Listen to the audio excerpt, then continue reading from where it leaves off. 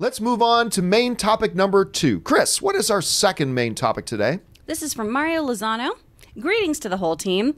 The other day you mentioned the possible contenders for the Oscar in the visual effects category, and you mentioned The Lion King.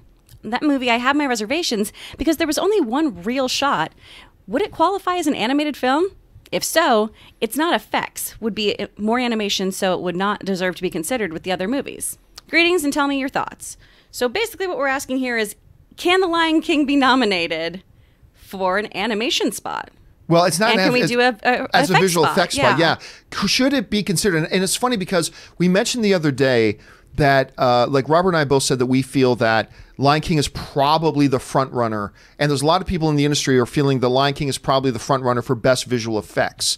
Now, whether you love a movie or don't love a movie, it's irrelevant. We're talking about whether the visual effects are great. Like, remember everybody, Suicide Squad won an Academy Award. It wasn't for the quality of the movie; it was for the quality of that. I think it was either hair and makeup or costuming. I can't remember which one, but it was great on that level, and that's what we're talking about here. But I've had a lot of people writing in and saying, well, wait a minute. It's an animated film. Shouldn't it be disqualified for best visual effects if it is an animated film? Well, there's a couple things you got to keep in mind here. Number one, there are still visual effects in animated films. And you can make the argument, like, if you're going to say animation shouldn't be taken into consideration, well then, Avengers Infinity War or Endgame shouldn't be nominated because a lot of the visual effects in that is just animation. Animation that's overlaid on top of some live action footage. And sometimes a lot of the frames we're looking at in movies like Endgame and Infinity War are all animated and all visual effects. But what you're seeing is still there. You got to understand this. A team of artists came together and put together imagery that convinced us we were looking through the lens of a camera at a real world.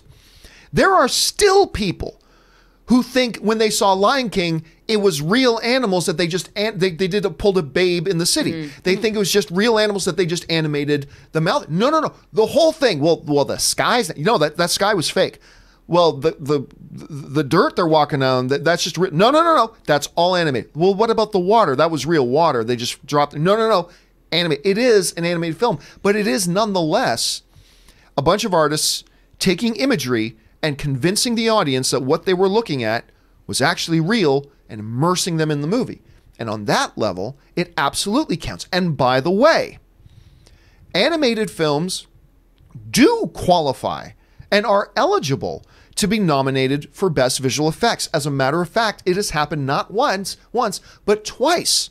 It has happened twice in Oscar history.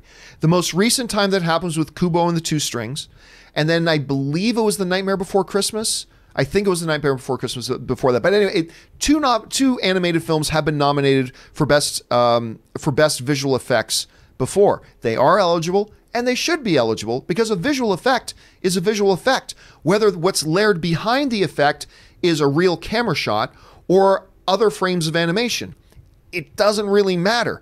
And what they pulled off in Lion King, whether you love the movie like I do, or hate the movie like some people didn't like it at all, and that's fine, you cannot deny that what they did was, look, even just 4 years ago,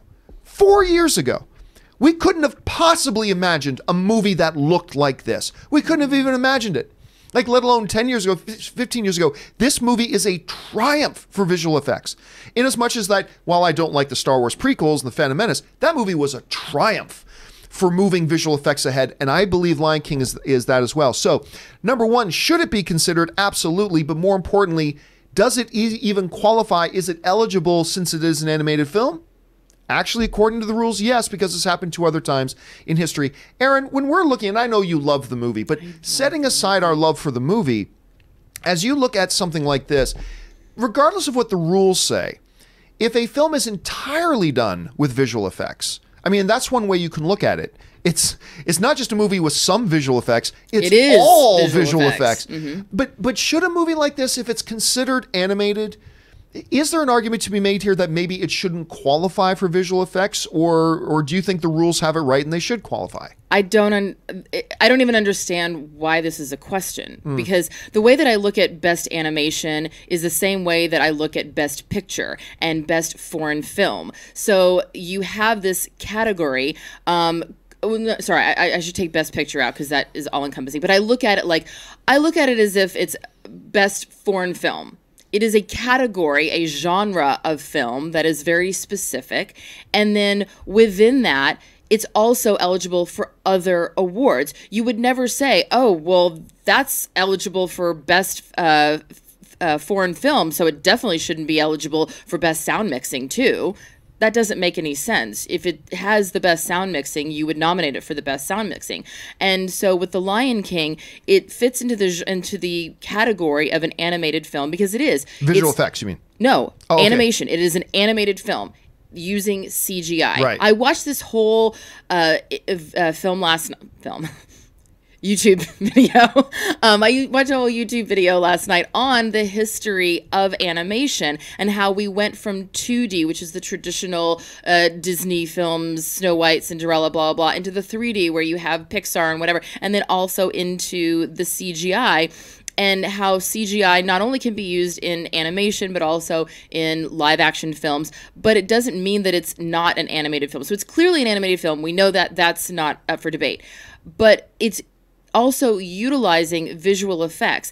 There's no reason why it can't be counted as both. I don't really understand the question, I guess. Like, why is this a question? Just because it's animated using special effects that it can't be nominated for special effects? Can you explain this to me, John? Am I missing something? Well, I mean, I think the way some people are looking at it is the notion that as an animated film, animation shouldn't be considered a visual effect. But what I think they're missing here is that much of the visual effects today is just a little bit of animation layered over some live action, but it's animation nonetheless. We were talking about, like, most of the visual effects in Infinity War and Endgame are just animation techniques. They just do animation. Yeah.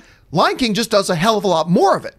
So I don't think doing more of it should disqualify you, and something that does less of it should qualify. Right, like I wouldn't say that Avengers Endgame could be nominated for best animation just because there's animation in it, but I think that, exactly, given that the majority of The Lion King, that the entirety of The Lion King minus that one shot is animation, but they're using CGI to do it. I'm just going to go out on a limb here and say that I think not only is it nominated for animation and for special effects, but I wouldn't be surprised if it won in both categories as well. I got a feeling it won't win for best. I'm not even positive it'll be nominated for best animated film. Really? When you look at the response, I mean, I would nominate it. I loved it. But I know there's a lot of people that didn't, so I don't know if it'll get nominated. But visual effects... They have no soul, John. I know, but I do think... If you're a member of the Academy and you do not nominate and vote for The Lion King, you have no soul. You have no soul. Anyway, guys, the question is, what about you?